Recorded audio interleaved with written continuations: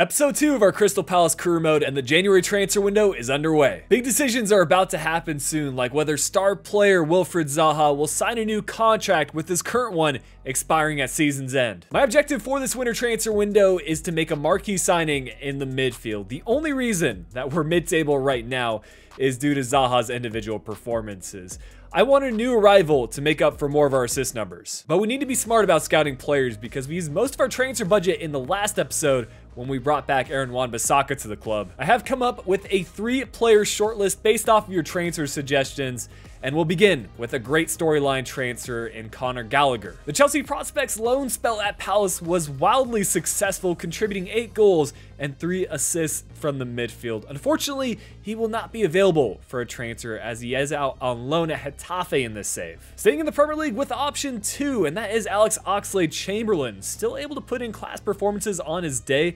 There is a risk of injury, and that's my main concern. Liga 1 has been one of Vieira's go-to leagues to sign players from, and as far as midfielders that have slipped under the radar of big clubs, Enzo Lefebvre is a solid all-around player. While Lorient are struggling in this save, he's helped lead them near the top of the Liga 1 standings in real life. Just as we're about to kick off a new competition in the FA Cup with a fixture against Leeds United, absolute chaos is going to unfold. Lazio are willing to pay Mateta's 16.8 million release clause. And while he has the second most goals scored for the club this season, 3 of those came in a single Carabao Cup fixture. I was 50-50 on letting him go because I do think he's a good player, but the extra funds for this transfer window were too much for me to pass up on. That doesn't mean we need to add more squad depth at the striker position, and I'll be discussing our options later. It's fair to say that other clubs were starting to take notice of these deals, as Milan were reportedly interested in Premier League top assist player Wilfried Zaha. But as we jump ahead later in the January transfer window, I want to show you each of these fixtures. Zaha was literally the only player scoring goals. What better way to show we mean business at Crystal Palace than trying to sign a star player to accompany Zaha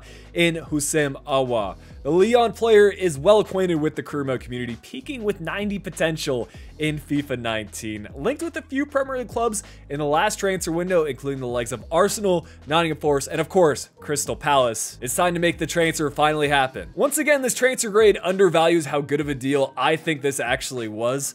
Aouar literally fits what we're looking for perfectly, and the squad is looking considerably more competitive. As far as formation goes, this is what I'm thinking. Still utilizing the 5 at the back with our defense. Aouar will play the more attacking-minded center mid role, allowing him to bring the ball to our attack, and Zaha, of course, being our source for goals. It's a good chance for us to test these tactics in our 4th round FA Cup fixture against Millwall, and Aouar certainly made the difference. A hat-trick in his Palace debut. And with speculation still brewing, it's time to finally make a decision regarding Zaha. Had we received offers or even a pre-contract deal from a Premier League club, I might have considered otherwise, but for the time being, and especially with a crucial match against Arsenal coming up, we will finalize these transfer talks, giving Zaha a crucial squad role and another 2 years here at Crystal Palace. Along with that, we've got 3 other contract extensions. Jeffrey Schlupp, our rotational midfielder. Joel Ward will be declining in his overall, but we need that squad depth at center back.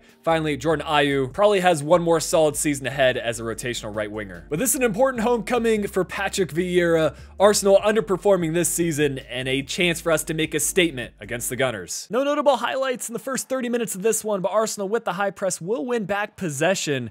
And it's Martin Odegaard with the long shot effort. Johnson equal to it though, and I figured for this second half of the season, we'll rotate our keepers and see who will be our #1 for the remainder of the year. But it was really only a matter of time before we could withstand this Arsenal pressure, just unable to clear the ball out of the box, and the Gunners will take the 1-0 lead 54 minutes in. It's going to be difficult for us to get back into this match, but if we will, it'll need to be an attacking change. And Edouard has been one of our goal scorers so far this year.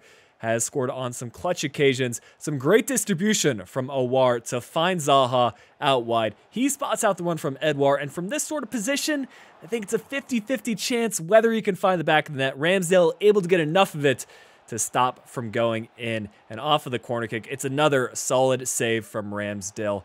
It really seemed like we were in this match and just about to make things level, but it only takes a moment for Arsenal to double their lead. 76 minutes into the fixture, and it's Zinchenko pushing up from his left back position, gives Arsenal the 2-0 advantage, and that pretty much sealed things from here on out. We, of course, had to go constant pressure at this point, which meant we were susceptible to counterattacks. And Zaha, who tried to get ball, but it was a reckless challenge and a clear denial of a goal-scoring opportunity. So he'll be sent off with a red card. Obviously, it won't have the most impact on this fixture, but he will be missing out on the next match, which is less than ideal. Although that wasn't the result we were hoping for, we do still have some decisions to make in the final days of the January transfer window. First off, Jay Gregory will be switching to the target man development plan, as that is kind of the system we use for these Crystal Palace strikers. Blake Simmons, a 60 rated right back, will be seeing promotion to the first team. He's got great potential, and we'll be trying to loan him out for the remainder of the season, along with Ed Holden.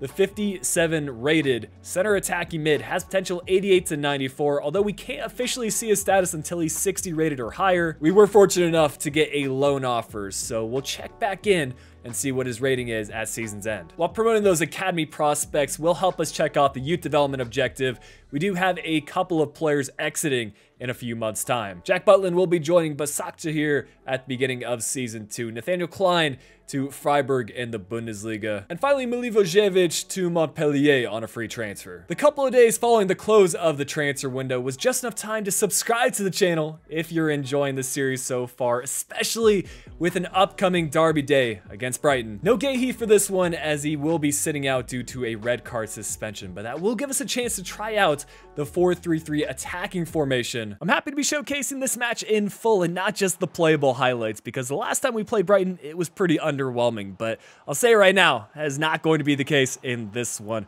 Awar getting played through, and that will be his first Premier League goal.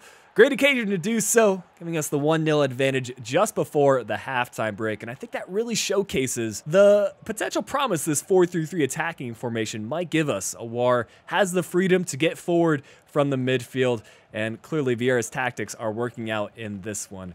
As we get into the second half, again, we're dominating possession. It's Awar and Zaha that play a huge role in the build-up to this one, and Awar now establishing his spot as the starting striker with Mateta's departure will double our lead. We weren't going to stop there, though. This is a really nice finish from Edouard, very similar to the chance he had against Arsenal, but this time it's going to be on his preferred right foot, and he is not going to miss out. This result clearly going in our favor, but very similar to previous matches, we seem to let up a little bit defensively, just making some costly errors. And Brighton, all of a sudden, are starting to find themselves back into this game. Only 2 goals behind with still over 30 minutes left to go. So we're going to make a more defensive-minded change. It's Eze being brought off for Schlupp.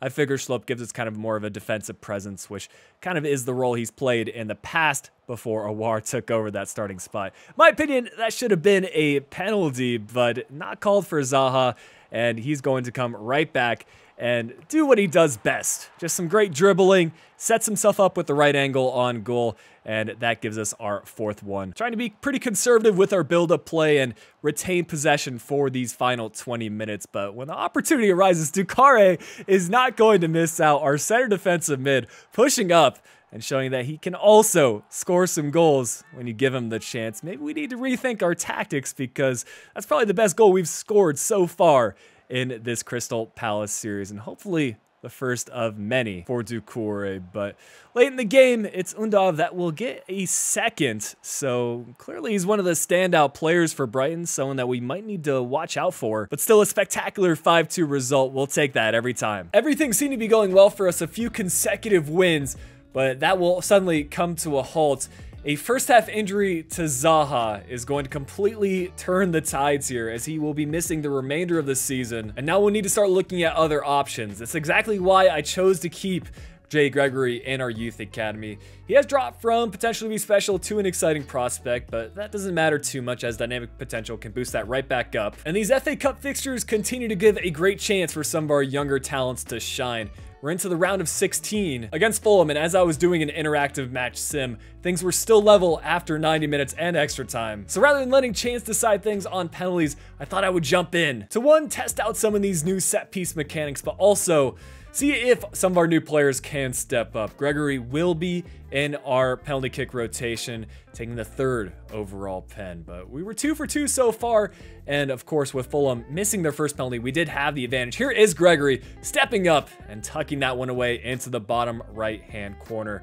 Fulham's new signing, Honor Solomon, unable to convert, and it is Will Hughes who can seal things for us right down the middle. I'm telling you, full power is the way to go on penalty kicks this year. They're satisfying to score, and what's even more satisfying is that we're through to the quarterfinals of the FA Cup. That match will be against Arsenal. Had we not played them earlier in the Premier League season, I think I would have showcased this one as well. But we do, unfortunately, fall out of the FA Cup in the quarterfinals. Still a really good run, and we will see how things are looking at the end of the Premier League season. Just one fixture remaining against Liverpool. Due to a short-term injury, Edouard will not be available, so we'll see if Gregory, our homegrown talent, can rise to the occasion. Although this match won't have too much importance for us in the standings, we've solidified ourselves mid-table. It could certainly mean something for Liverpool. With Chelsea facing 3rd place Spurs, it is definitely a possibility that they'll drop points. So Liverpool will be looking for all 3 in this one. For what it counts, I think how you end a season does indeed impact how you move forward into the following year. So we're trying to end off this first-year campaign on a positive note. It's obviously going to be a tough test with Liverpool, and it only took them 6 minutes to score their first goal, and it's really one that I don't think we could have stopped. Just a good volleyed effort from Virgil and Haita in what might be his last game as a Crystal Palace player, unable to make the stop. But we're trying to respond, and it's Olise, who has been one of our standout talents, just given the space down the right side, and he does well to finish that on Alisson's near post. I'm not sure why it wasn't covered as well, but again, it's Olise dribbling towards the middle, finding Wan-Bissaka on the edge, and Awar almost find the back of the net on that header. It seems like we've had the majority of the highlights here, as now it's Mitchell who gets a chance, and it is Awar whose effort goes off of the post. All of a sudden, you've got to think Crystal Palace are the favorites in this one, as Edouard, he was recovering from his injury. I didn't want to give him the full 90 minutes, so for these last third of the match or so, we'll see if he can prove the difference. But Mo Salah, just these high-rated Liverpool players, the ball seems to fall right back to him. I don't know how much of a rating makes a difference, but these top teams are just so tough to break down. I thought for a second we got the second in this one, and it was Edouard who was called offsides. We'll get one final opportunity with just minutes remaining. Edouard able to beat the Liverpool defenders for pace, but it's tipped away from Alisson on the corner kick. Doucouré trying to score another long shot, but safely in the hands for Alisson. And unfortunately, our season will end in a loss. Although we fell short in this one, I am not disappointed at all with how we played. If we take the same mentality in Season 2, who knows what might happen. It's too bad the endgame cutscenes didn't highlight it more, but Liverpool winning the Premier League title on the final match of the Premier League season. We will see a 12th place finish. Definitely some room for us to grow in Season 2 of this career mode, and the relegation spots going to Southampton, Bournemouth, and Nottingham Forest. Recapping some of the other domestic competitions, West Ham with a win in the FA Cup against Arsenal. We saw a 3rd round exit to West Ham in the Carabao Cup, with Liverpool winning the final 3-2 against Leicester City. Manchester City with a win in the Champions League. It's Real Sociedad to get the Europa League title, and the Conference League title will go to Villarreal, a 2-1 win against Fiorentina. It's pretty surreal that despite the injury, Zaha was still the club's top goal scorer. 19 from 31 is not a bad figure at all. Had the 8th most goals in the Premier League, and assist-wise, had 12 from 31. That was enough to finish 2nd most assists, which, if I'm not mistaken, that number didn't change at all since January. Checking in on Ed Holden, he's up to a 62 rating. Probably isn't ready for the first team yet, so I'm anticipating another loan spell next year. Jay Gregory, however, will be a rotational player. Some good growth this season, up to a 74 overall, but I think the best young prospect in this Crystal Palace team was Michael Olise. He went up +5 in his rating. He's now the 2nd highest valued player in the squad, behind our winter signing, Awar. We've got one final player developing in our youth academy, Jonathan Bond, a 57 rated striker with 82 to 94 potential. But an outlook on Patrick Vieira will pretty much check off all of our objectives for Season 1. I think we've got the right squad to build towards a good future at Palace. If we can solidify some things in our defense and make some good signings in the next episode, I think we can start making that push for European football. That's where I want you guys to come in and start leaving your transfer suggestions. I'm always looking for realism, so if you have any players with ties to Palace or maybe from some of the relegated clubs in the Premier League in mind, let me know in the comments section. As always, if you enjoyed the video, make sure you leave a like, subscribe if you're new, but until next time, this has been Flick. I'll be talking to y'all again soon.